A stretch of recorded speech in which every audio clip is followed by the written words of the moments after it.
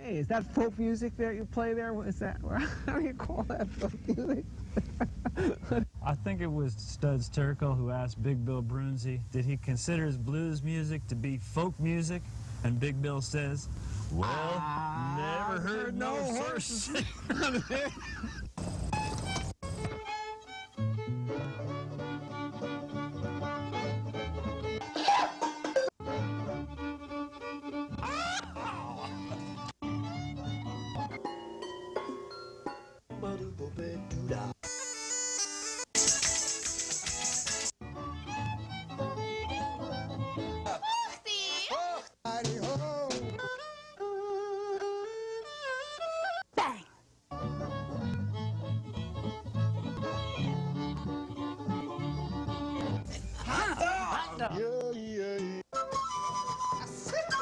Don't hesitate. It could be your ticket to a new tomorrow.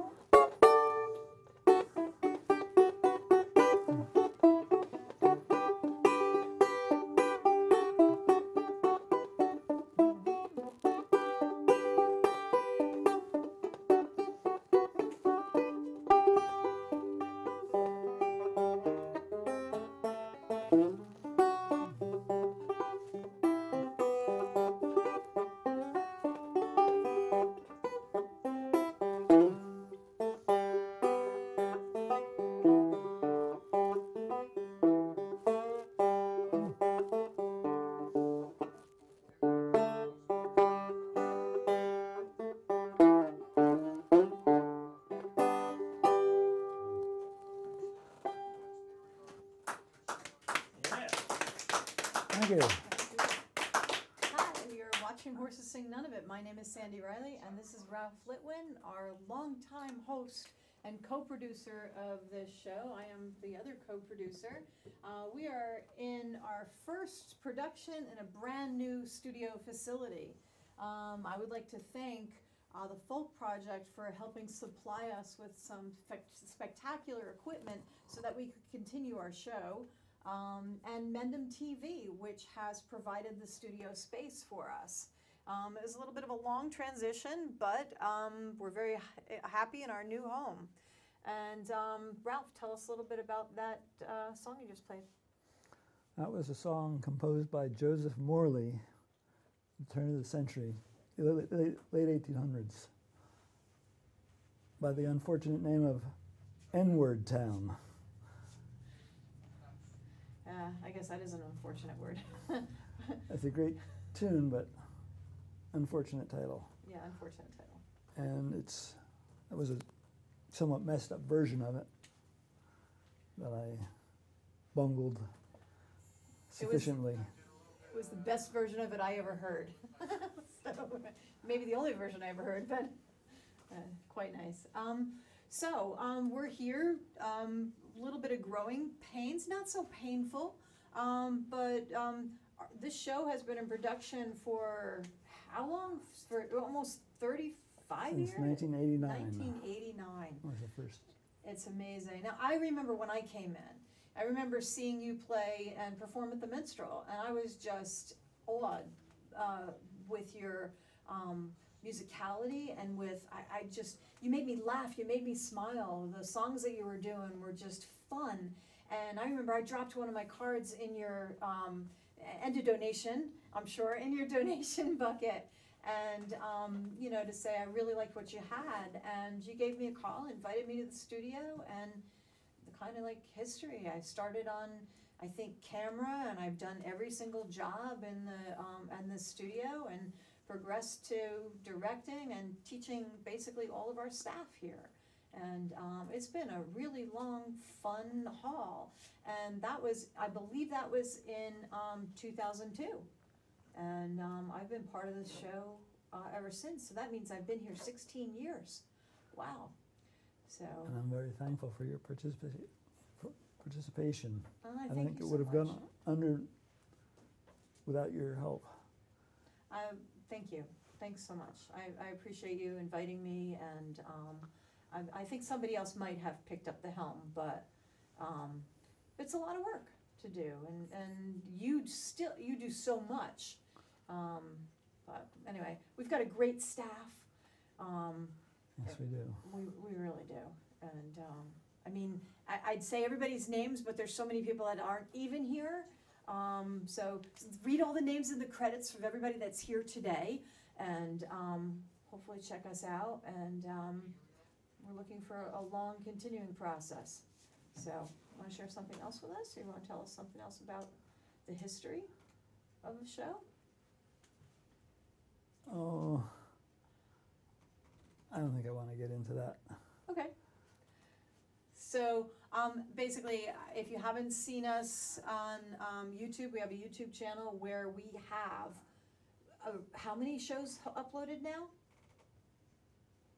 I don't know, maybe 400 or 500. 400 or 500. So it'll keep you busy for a little while. So, yeah. Ready to play another tune for us? Sure. Okay, let's do it. This is a cowboy song that I heard recorded on two different versions on cowboy song albums, and I combined the two because they were slightly different. It's an anonymous tune called The Galdern Wheel, and it's about a cowboy's unfortunate first meeting with one of those old-fashioned bicycles with a big wheel in the front. Penny farthing. Penny farthing? Penny farthing, that's what they call them. No kidding. No Didn't know kidding. that. Well, I'm a cycling coach. I need to know that. So. Cool. There were, imagine, or bone shakers they used to call them too. Imagine doing a 100-mile race on one of those, or riding them across the country. There are people today that still do that. I won't question their sanity, but I wouldn't do it. Across the country, from one side to the other, on a penny farthing. How appropriate that I chose this song about a bicycle That's to do with awesome. you. I didn't know it was about the bicycle. I knew that, you were talking about the wheel, but I didn't quite, okay, good. I'm glad I explained that. I'm glad you did. Now I have a vested interest in the song. Yeah, so this is about how a cowboy's unfortunate first meeting with a bicycle. Okay, all right. You gonna help me with it? Sure, I'll probably drop out on the guitar playing That's fine. Get me started, and I'll see if I can keep it up. because Parkinson's has his best at me, my abilities.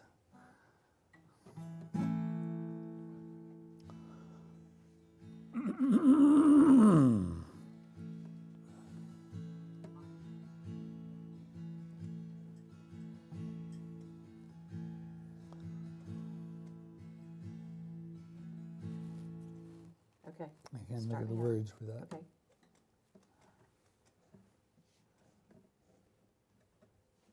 I can ride the wildest bronco in the wild and woolly west.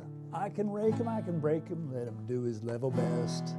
I can handle any wore a coat of hair, and I've had a lively tussle with an enormous grizzly bear. I can rope and throw a longhorn of the wildest Texas brand, and in any disagreement I can take a winning hand. But if I'm not my master, he really made me squeal when the boys got me astraddle of that goddamn wheel.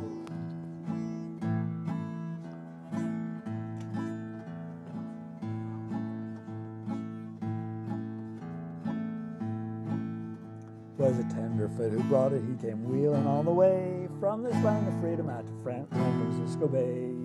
Left it at the bunkhouse to get on the outside of a meal, never dreaming that his cowboy would monkey with his wheel. Old Arizona's in me going, and he said to Jack McGill that I was a pickup cowboy for way too much upon my riding skill. They said I'd find myself against a different kind of deal if I would get a straddle of that goddamn wheel. Well, such a slam against my talent made me madder than a mink, and I told them I could ride it for amusement or for chink, 'cause it was just a plaything for the kids and such about. They'd have their ideas shattered if they'd trot the critter out. Well, they held it while I mounted, and I give the word to go. The shove they gave to start me weren't unreasonably slow, and I never spilt a cuss word, and I never give a squeal, 'cause I was building my reputation on that goddamn wheel. Now the grade was mighty sloping from the ranch down to the creek, and I went to gallifluting like a crazy lightning streak, a whizzing and a darting first to this way then to that, and the darn contrivance wobbling like the flying of a bat. And the boys begin to holler, "Stay with him, Uncle Bill, stick your spurs into the critter and turn him over up the hill." And as the boys were hollering and down the hill I went, it seemed there'd be a mix-up that I couldn't circumvent, 'cause I pulled up on the handles and I couldn't check it up. I yanked it sudden and hollered, but the darn thing wouldn't stop. And a sneaking notion in my brain began to steal that the devil had a mortgage on that goddamn wheel. Then the ground flew up to hit me and the stars all tangled up. The last thing I remember when the punchers picked me up, took me down across the bunkhouse, and the cowboys gathered around because they knew that I was dead. And Jesus jousted with his prophets how he'd split the Texas air.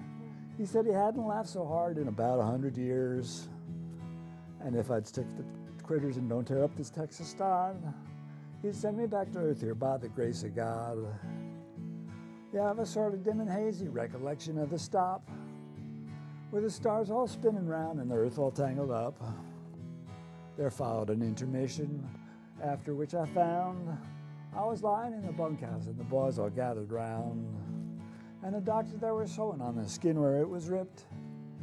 And old Arizona whispered, "Well, old boy, I guess you're whipped." I said that I'm busted from sombrero down to heel, and he grinned and said, "You ought to see that goddamn wheel." Wow. That Thank was you. great. That was really great. I'm so glad you explained it to me. I was so caught up with, just playing it before that I wasn't really listening to the words. Now, I don't want to give that song to any of my students that I'm teaching, but that is a great song. So you put that together? That's your song? No, it's a traditional song. Traditional? Okay. But I heard it from two different sources and I combined it, made up a couple words that seemed to be missing from the audio track that I was working from. Right. Especially I remember how having to fill in Jesus jousted with his prophets, how he'd split the Texas air, and I filled in, and he said he hadn't laughed so hard in 100 years. That was good. I like that. I figured that fit in the genre. Right. I love it. It's really great. Thanks for playing that. Oh. Very cool. A good old song. Mm-hmm. Yeah, so one of our one of our occasional hosts, Tommy, was going to be able to, we planned to have him come and host. So he wasn't able to make it. So I pulled out my guitar and sat with Ralph just a little while ago and tried to pick this out. And wow, I'm glad you, thank you so much for inviting me to do that with you. That was fun. My pleasure. So, shall we roll into another song, or you want to talk a little bit more about the show? Oh, let me talk a little bit about the Folk Project. So, the Folk Project is the organization that that we are under their umbrella. You'll see little information about it, but they also generously provided this equipment so that we could keep this great show going for all of you. It has regular concerts every Friday night in Morristown, New Jersey. It supports a swing and turn dance twice a month. We have evenings of music for members. We do festivals, television show. There's so many things available, and it's such a rich, rich opportunity for people to perform, people to learn how to play music, very supportive, but it also is a great place to go and listen and enjoy and be part of the arts. Right in Morristown, New Jersey, look us up, folkproject.org. We also link and partnership, and yeah, there you go, and work with numerous other local organizations. And so. Thank you for. Sorry. Anyway. So it was good to, it's great to be in this new space. We've worked hard to get it painted and cleaned up, but I think this is going to be a great little place for us to work now. And what else are you going to play for us? I think I'm going to do Grandpa Emil. Grandpa Emil, very good. This is a song about my grandpa, who I never knew, but I heard lots of stories about him as a kid and growing up, and he was quite a character.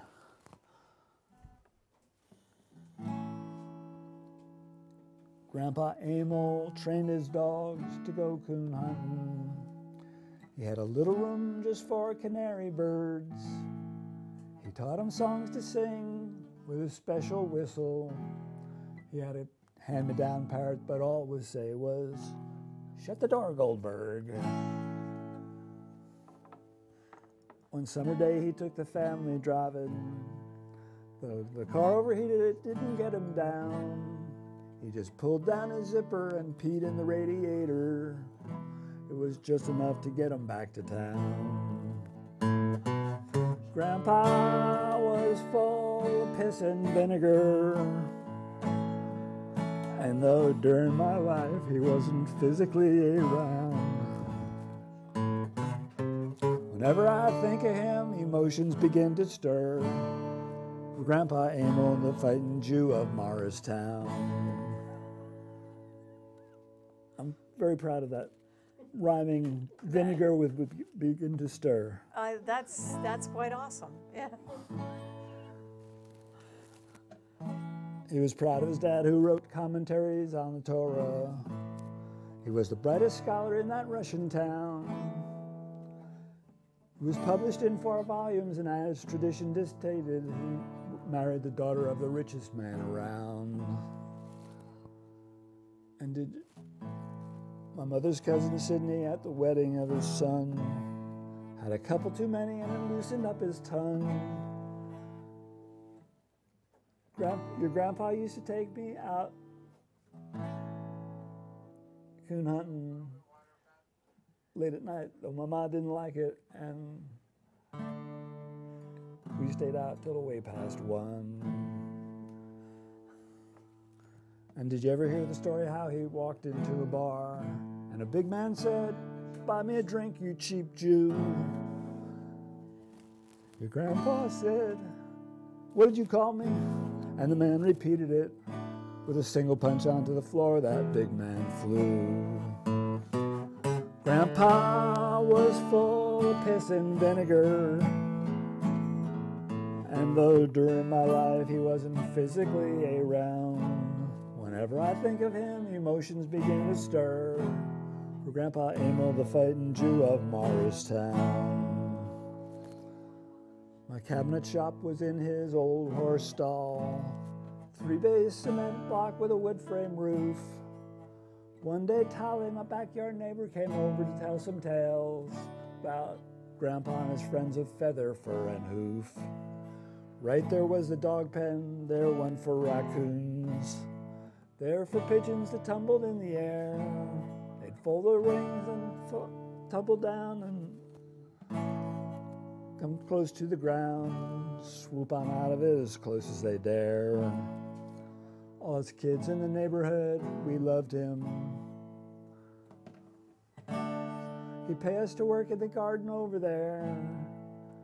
And the horses that he had were Blackie and Sierra Sue, and Martinette was a chestnut mare. This next story I've heard from several different people. To be buried face down would be his wish when he would pass. Why is that, they'd ask him, it ain't no mystery. It's so my creditors can all kiss my ass. If he's looking down, I hope he's proud.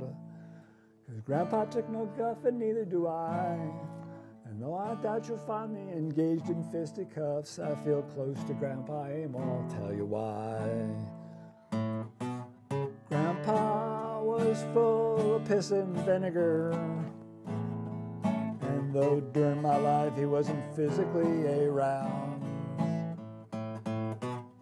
whenever I think of him, emotions begin to stir for Grandpa Amo, the fighting Jew of Morristown. Thank you. That's very rich, Ralph. That's really the folk tradition. He's taken a song, stories of his grandfather. I mean, it was really cool because I loved your line that was feathers, fur, and hooves. And I've been to your studio. I've been to your, now I know it's your grandfather's former stable. And that really puts a note on that historical account. Really cool, I love it. Yeah. Thank you.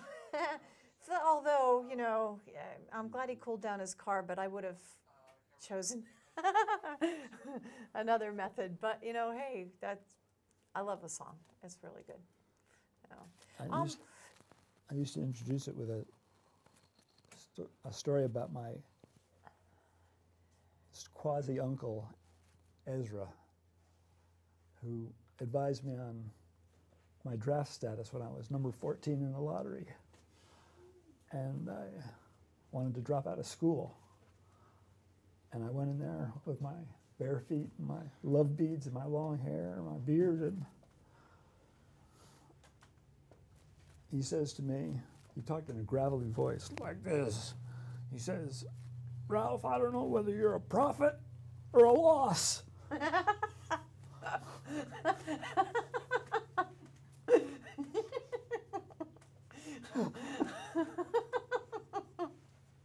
That was nice. Well, I think we've all profited from you, Ralph. Really. Go ahead, go on. I was scared of him until he did that to me. Until he told me that joke. Really? He was such a gruff lawyer. And I really came to appreciate him after that. It sounds like you're from a very long line of people with great senses of humor. Truly. So, your music.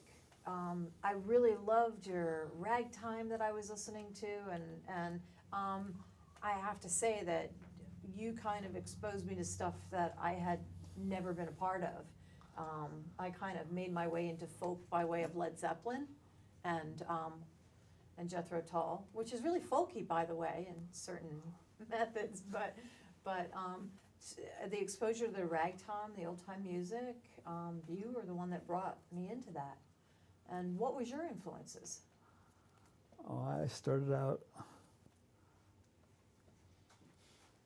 listening to the radio in the car, Ray Charles and the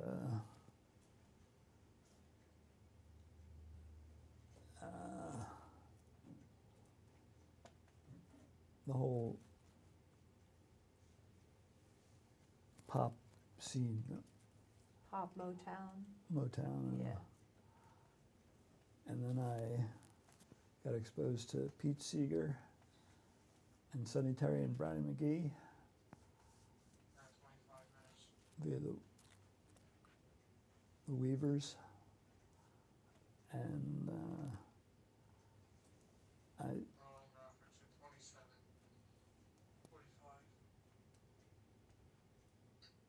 I also got into the Jim Kweskin Jug Band, and from there I just listened to everybody that I could. I loved a couple of the combinations that you had and with groups, and I loved your Band of Thousand Names, and I just thought that was really creative. I guess, you know, it was also very, very telling of what you had. Okay, so they're telling us we only have 3 minutes left. I can't believe it's gone so fast. I think we almost should do this every week because I've truly enjoyed my time with you, Ralph. And I've appreciated getting to know your grandfather and your uncle a little bit. And I hope that if we have new listeners, new viewers, that you look into our show. If you are getting this on YouTube, talk to your local TV station because we can be broadcast in your area, bringing music and ideas to your local viewing stations. So all you have to do is contact us by way of hsnoi at folkproject.org. Or just look up folkproject.org. All the information is on there. You can contact us, and we can, with your help, get this show in your local local market and your public access stations. Thanks so much for watching. What do you got for us, Ralph? Old Groundhog. Oh, Groundhog. You start us off and see what I can do.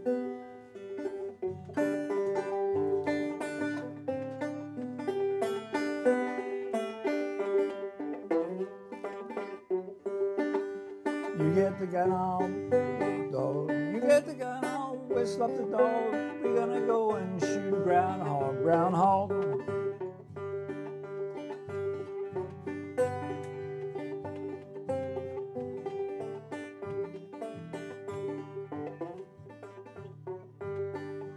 Here comes Sally with a 10-foot pole. Here comes Sally with a 10-foot pole. Gonna twist that groundhog out of his hole, groundhog.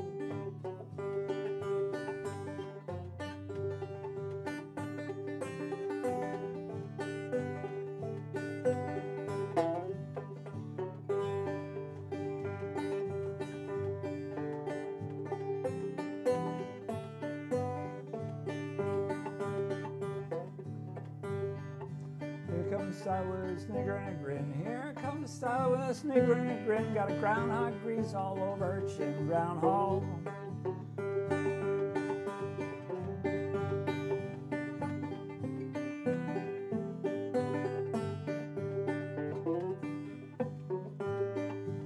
Eat the meat and tan the hide. Eat the meat and tan the hide.